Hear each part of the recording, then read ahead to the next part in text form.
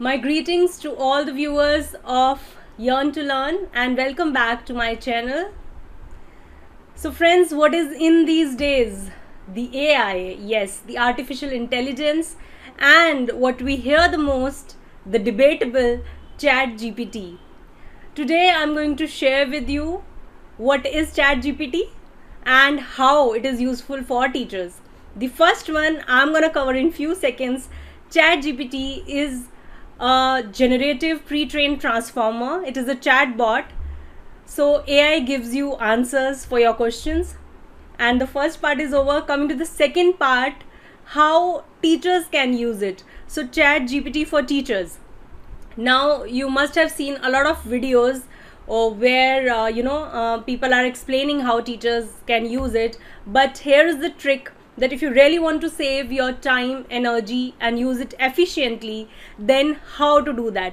I'll do that with an example. And before I start, I just want to make sure one thing, your teachers or whosoever the viewer is in front of me, you are very creative, and a human's creativity cannot be compared with a chatbot.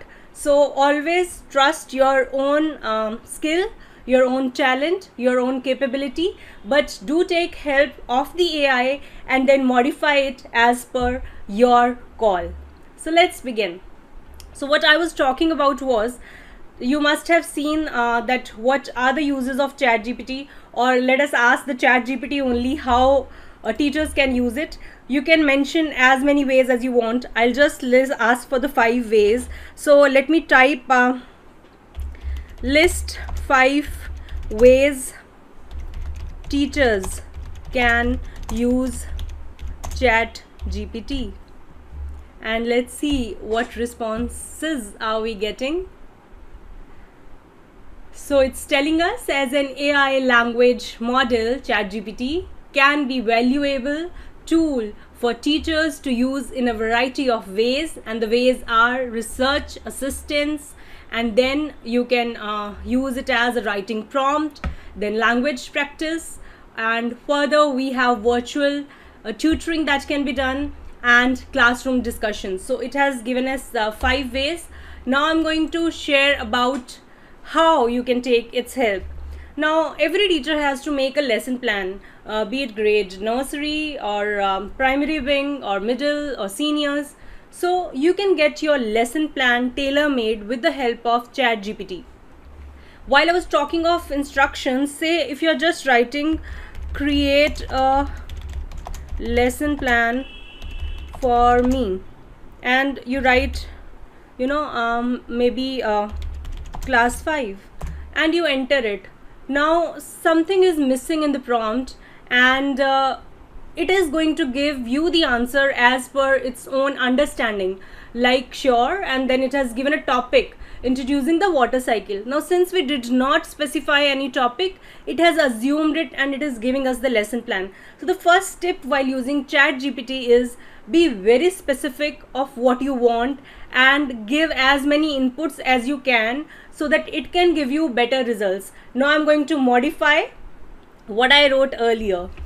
So we can regenerate response by clicking here, and we can edit our statement by clicking at this icon, and now create a lesson plan for me, class 5, and now I'm going to put for, say, mathematics, fractions,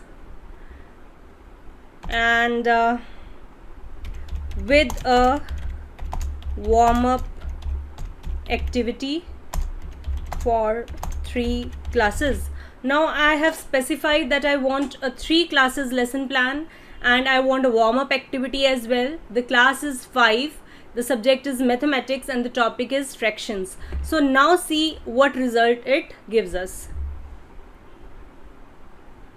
So while you see, it has taken the topic as understanding fractions. Now it has taken the class level. It is further giving us the objective and what materials are required, what is the warm-up activity, here are the steps to it, and it's still generating what is going to be the main activity for that. and the lesson plan goes on further. So teachers, be it any subject, English, science, mathematics, social science, or for that matter computers, whatever you are teaching, so specify the time frame in which you are going to take up that topic, and then see, it has given you assessment and the extension activity as well. So all that you can, if you want some assessment activity, you can mention that.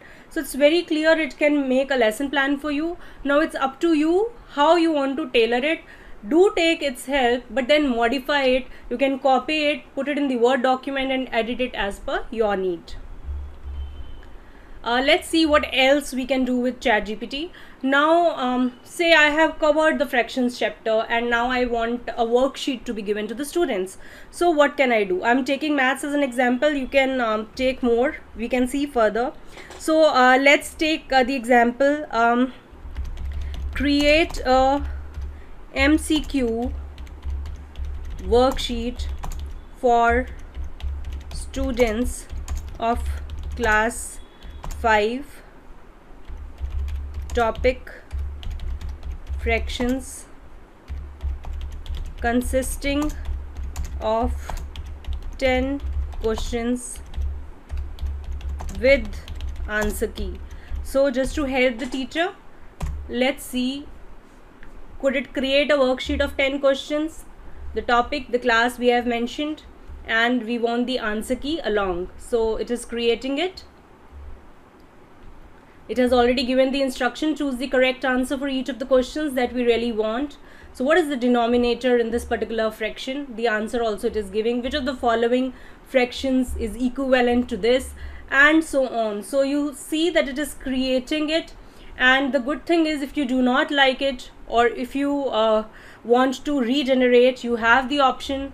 You can stop it in middle and ask it to regenerate, or once you can let it complete and then ask it to regenerate its response. So this was mathematics. You can do the same for anything, and not just, now we have covered lesson plan and worksheet. We can go ahead with the games as well, because gaming is quite in.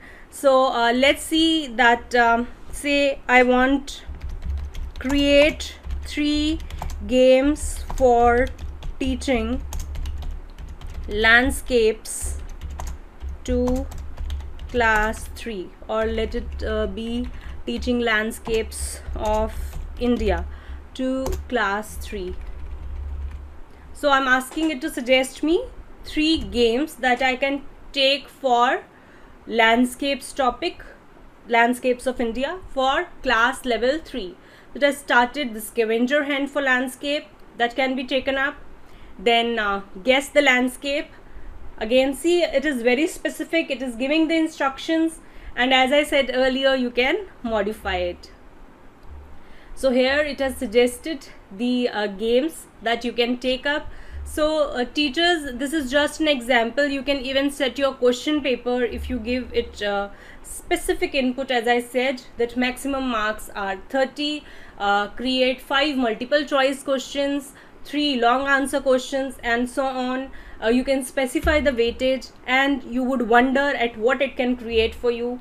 And your job is just 5 minutes to review it and to add your input.